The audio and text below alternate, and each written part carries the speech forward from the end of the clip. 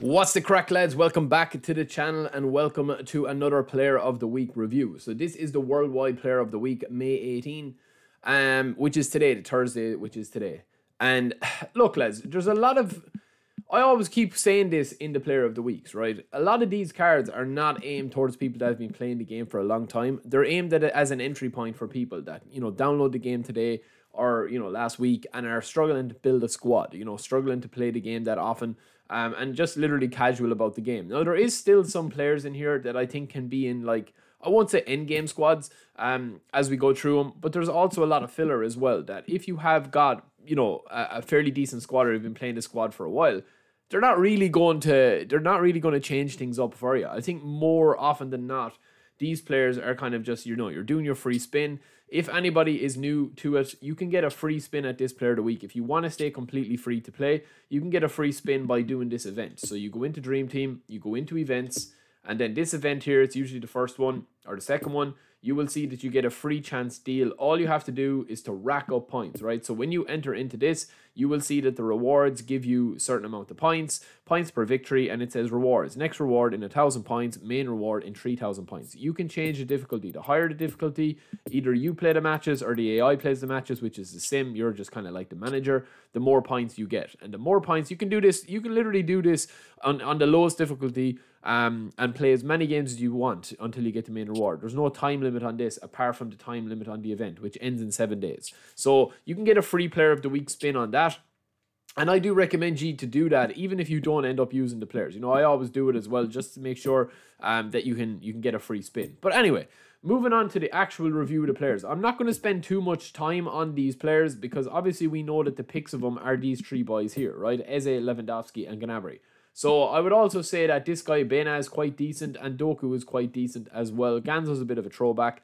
But the rest of the players, I mean, any of the top here, Bremer is quite decent as well. We'll focus on him. These are maxed out versions of the cards, so you don't need to train them up. We've got a pretty decent defensive goalkeeper in here. He's got low punt, high punt. He's got standard form. He's on a rating. Again, if you spin him, I reckon you'll probably be able to get a better goalkeeper straight off the rip. Even though he's not bad, he's kind of short for a goalkeeper, especially because he doesn't have, massively high reflexes over 90. I would always try get reflexes over 90, but that's just me. We also have this guy, which is a centre-back, Coates. This guy used to play for Liverpool, if I'm not mistaken. And he is a bit of a beast. He's a destroyer. He's got interception. He's got blocker. He's also got unwavering form, as you see there. But his defensive stats just aren't good enough as a destroyer. He's not aggressive enough as a destroyer. And his acceleration aren't really going to... It isn't going to kind of overcompensate for this card. Especially when you can buy a player for 50,000 GP, train him up with maybe 7 or 8 games played, and you will have a better centre-back than him. So that's what I'm saying about kind of balancing the players, right? We also have these two guys here, Estupinan and... I used to know how to pronounce this guy's name, but I forget, lads. So, yeah, this guy is a left-back here. I think it's Estupinan. Is that right? Estupinan, I think. Anyway, this guy is a left-back. He's a fairly decent player. He's got interception and double touch, as well as first-time shot and fighting spirit. He's got standard form, but he's on 8 rating. Again, you have the same issues with this guy. He doesn't have high enough defense, and he doesn't have high enough anything else really, especially dribbling and tight possession for a left back or a full back, right? There's better players out there than him. We've also got Ganzo. I mean, we know how good Ganzo was before. He's obviously tipping on a little bit now in age. He was a bit of a beast before, and he's got excellent player skills, but there's a lot of these classic number 10 lads. There's a lot of these players. I would even say that the Bruno Fernandes that they've given for free with the free login bonus is a better option to have in AMF because he is a whole player, right? Classic number 10 is a little bit harder to play. We've also got Igor, and this guy is a Roman flank right midfielder. Very average player. Yes, he's got good balance and he's good speed and acceleration and dribbling, but I mean, these guys are a dime a dozen, even though you can play left wing and right mid, which is quite unique. We've also got this guy, Alex Bena.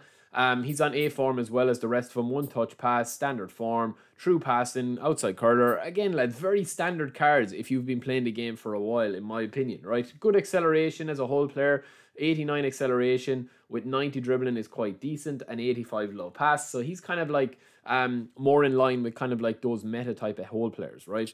And kind of like the epics, right? Now, we've also got a couple here that I want to talk about, okay? So we've got Eze, or as I call him, Easy.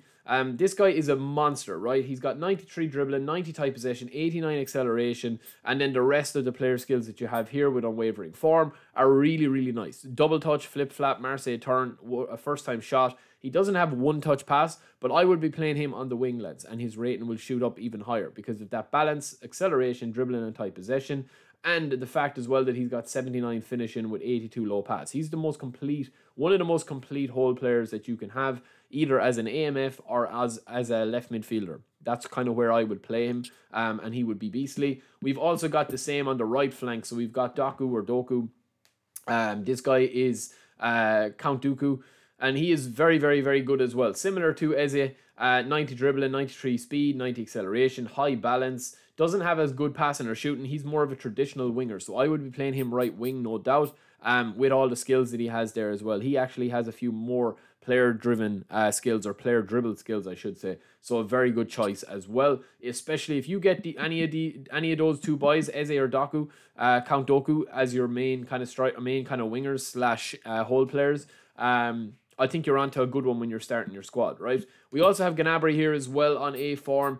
He actually doesn't have unwavering form, which is a bit of a pity, but he's got excellent player skills. He doesn't have double touch, but he's got one touch pass, cut behind and turn, chop turn, soul control. I'm going to be doing a video on all of these skills. A lot of people keep asking me. But again, you've got your acceleration, your balance, you've got your dribbling, all in the high 80s. And then obviously you will get that boost to the player form arrows if you've got your player form arrow up, which you should have on these players.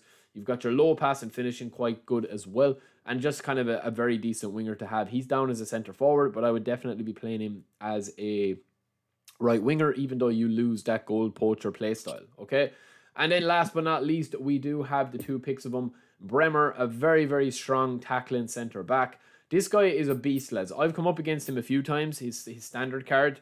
He's got unwavering form, which is always nice. 73 acceleration with 91 physical contact, 79 stamina with 77 speed. And then he's also got really good defensive skills. Tackling and aggression, 89 and 87. And if you manually defend with him a lot, he will be a monster for you. And then, of course, we've got the man of the moment, after winning with Barcelona, Lewandowski, one of the best finishers in the game, one of the best strikers in the game. Biggest problem with Lewandowski, lads, is the fact that he is a very different centre forward that you might be used to playing with. If you're building a squad, if you were starting from scratch and these player of the weeks are kind of something that you're going to spin for, and you get Lewandowski in your free one, don't discount him for just a smaller kind of mobile centre forward. I'd still think that you should learn the mechanics of the game with two centre forwards, a two-pronged attack. Have one tall, kind of tall target man such as Lewandowski or Benzema, somebody to centre your attacks to, that when you pass the ball to them, that it sticks to them, and it sticks to them in the air as well, that you're able to kind of knock down. And then have one fast, versatile, mobile centre forward like Mbappe or Lautaro Martinez or somebody like that. Daka from Leicester is a good option as well, or somebody like that. There is lots of options there. But the thing is with Lewandowski, I mean, he is just turn and shoot when you get the ball out of his feet. He doesn't have pace, he doesn't have dribbling, but he does have 93 finishing, 93 offensive awareness with goal poacher is insane. It's going to make him make loads of runs with the AI. And then jumping and heading is going to be good as well. So, yeah, with the way that the pace is balanced in the game at the moment now, he will be obviously slower than the likes of Mbappe's, but you will still be able to make him work in your squad. So that is it for the player of the week, lads. Let me know what your thoughts are. Obviously, as well with Lewandowski, he has a unique player skill, which is one-touch pass. Eze has first-time shot. And then you've got a couple of other players there as well that will have unique cards, such as Gnabry being a centre forward. So, yeah, that is it for me, lads. I will talk to you later, and I hope to see you later on in the live stream. Peace.